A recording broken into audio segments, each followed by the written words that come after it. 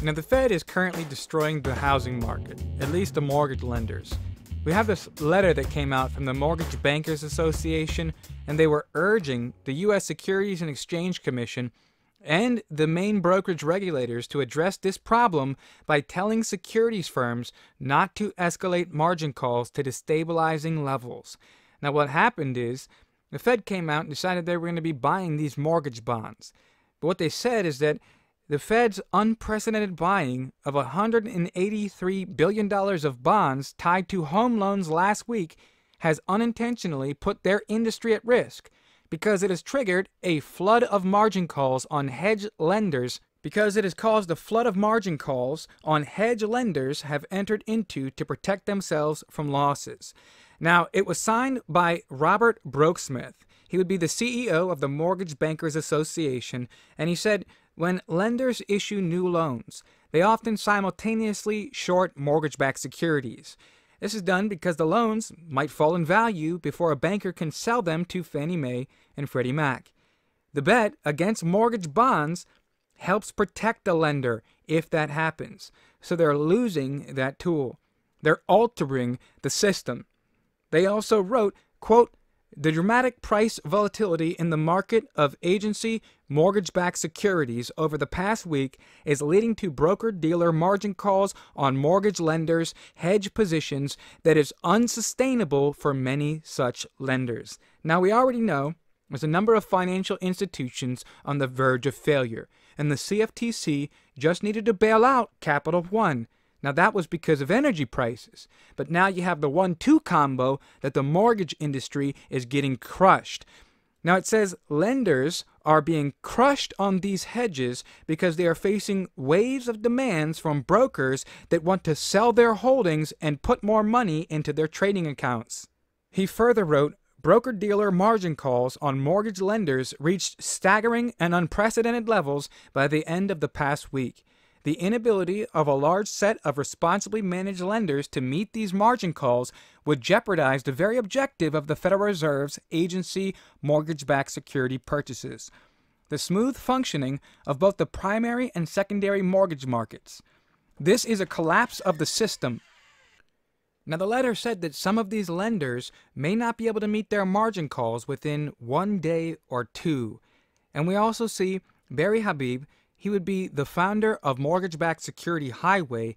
They would be an advisor for the industry, and they came out to publicly sound the alarm by saying, quote, this is a collapse of the system.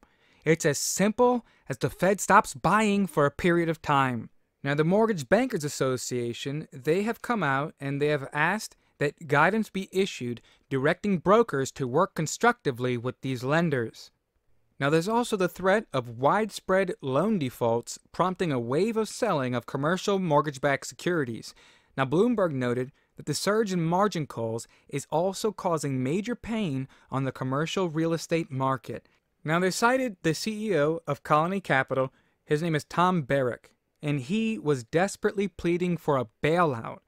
And he said that they need a moratorium on margin calls right now. And the Fed buying needs to stop because the sell-off for bonds tied to these commercial properties. Now, he added that the residential mortgage lenders have been crushed from hedging implosions thanks to this massive, unprecedented Fed buying in their market. And they're demanding that the Fed stop buying and offer them a bailout to avoid this entire systemic collapse. Now, we know the secondary lenders, they've also been crushed as a result of the collapse of the U.S. housing market. And they have been demanding that the Fed buy even more and remove all accounting rules and eliminate all margin calls. Now, the problem is they're not saving the system. They're not relieving the system. They're trying to enrich a specific people group, their friends and their, co-conspirators. But their stealing of taxpayer money to fund the largest banks in the nation is causing the entire mortgage lending industry to collapse. That and the fact that people, they're probably not going to be paying their mortgages since they have banned foreclosures and evictions in many places already. Now, the point is, it's not just that everybody doesn't want to pay but not everybody's going to have the means to pay.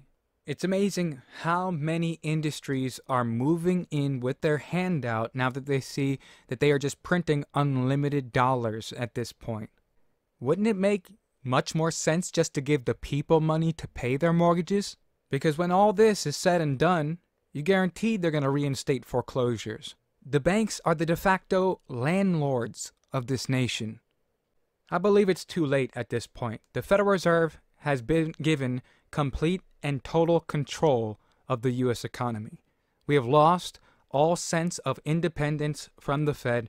They have now assumed control of all markets, and they keep putting out this information attempting to convince us that it's all just for the greater good. That's why it's the same machine. We get a new face every few years, but it's the same machine with the same goal, and nothing seems to stop it. All right, thank you guys for stopping by and joining us. As always, stay safe.